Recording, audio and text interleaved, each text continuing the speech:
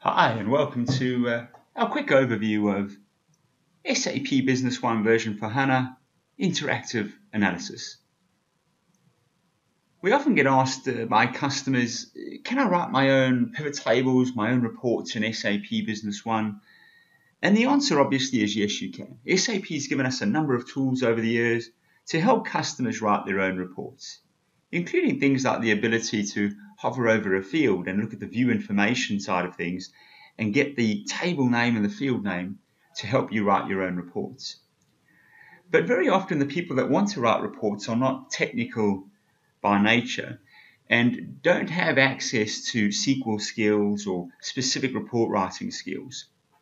And what we want to be able to do as non-technical users is write our own fairly basic reports in SAP Business One by dragging across the information we want in a pivot table type format. So what I'm going to show you today is SAP Business One version for HANA interactive analysis. And the team at Leverage thinks this is ideal for customers wanting to write some of their own reports by dragging and dropping information into a pivot table format. So let's have a look at this. What we're looking at right now is the SAP Business One version for HANA cockpit, and what we see in front of us is various KPIs, dashboards, and widgets, and workflow processes. Let's now click on the menu structure on the left-hand side, and I can see our interactive analysis appears on that menu structure. Along with, if I just scroll up, I can see obviously my typical SAP Business One menu structure. Now, under the interactive analysis, I've had access to budget analysis, cost center analysis, cost accounting, sales opportunity analysis, and sales revenue analysis. For the purposes of this demonstration, let's go in and choose the sales revenue analysis cube. I can see that the Excel button is now activated. Let's click on Microsoft Excel. Now, on the right-hand side, I can see the pivot chart fields. SAP in SAP Business One version for HANA have pre-designed for us certain cubes. So let's go in and have a look at some of this information. We'll put it onto the report nice and easily. Let's go down and have a look. What we might want to do is, let's say we want to start with a simple report that says, let's look at sales employee and how much each sales employee has sold. So as I clicked on sales employee, we can see on the left-hand side, Bill, Brad, Jim, sales manager, and Sophie, their names have appeared. We want to see our revenue in local currency. And there's our report. The salesperson and how much they've sold. And we can see that the sales manager has sold the most, followed by Jim, then Brad, then Sophie and Bill. So we have the basis of our report.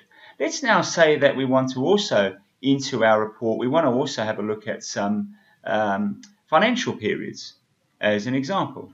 So let's pull in calendar year. But we want the calendar year to be a filter, so we simply drag calendar year over to the filter, and now what I can see up the top left-hand side of my pivot table, if I want, I could now go in and I can filter, if I so wish, just by a particular financial year. So let's just go in and look at the last 2013, 2014, and 2015 and change the report. Now we can see that Brad, in fact, is leading the sales.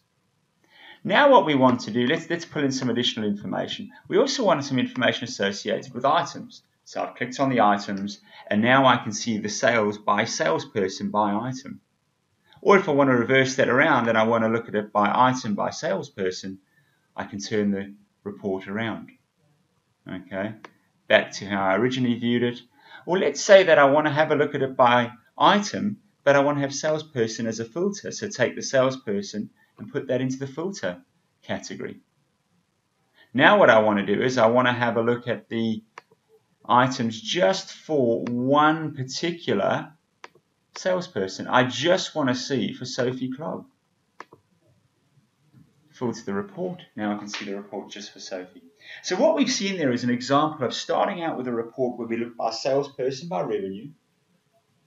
Then we filtered by financial year. Then we brought in the items. Then we swapped over the items by sales employee or sales employee by item report, two different views. And then we filtered by not only the financial year, but by the sales employee as well. Lots of other fields available for us. I just chose a few today, but you can see customers, customer hierarchies, for example, revenue, gross profits, base amounts, document types, due dates, etc. Let's just minimize that, back into our SAP Business One HANA. So I think this is a great reporting mechanism for people that want to write quick ad hoc reports predefined on those cubes which are available inside the interactive analysis, and slice and dice that information. This is only one of several tools available inside SAP Business One version for HANA, and the version you're seeing in front of you happens to be version 9.1. So thanks for watching. I hope you enjoyed the presentation. Please don't forget there are a number of other demonstrations and presentations available on the Leverage Tech YouTube page or on our website at leveragetech.com.au. Thanks for watching, and I hope you enjoyed the presentation.